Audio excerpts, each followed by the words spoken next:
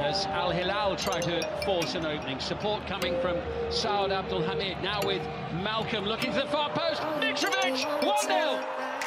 When you get a chance, you have to take it, and there are few better at doing so than Al Hilal's number 9. Standard of football that you're at. Look at the ball from Malcolm. He just pulls off the defender. He doesn't know where Mitrovic is. And Ospina, yeah, it's a difficult one because he's so close to him. So I don't think there's much he can move his feet quick enough. But poor defender. Talk about being punished. Chance missed by Mane at one end. This happened 56 seconds later at the other. Brilliant play by Here's a Fabio. Towards Ronaldo. And it was nearly a sensational goal. That is unbelievable technique. That is. Look at it. He catches that through. Oh, scores. It's 10 against 10. Ronaldo equalised.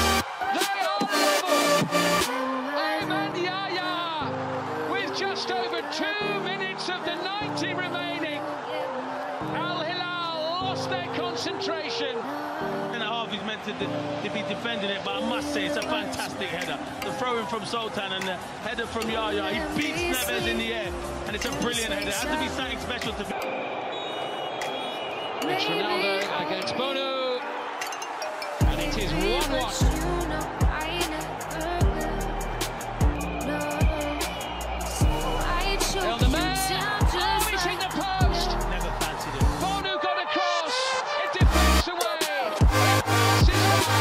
Cristiano, Ronaldo, and 2 goals in 120 minutes. Al Hilal beat Al Nassr. That's what it means.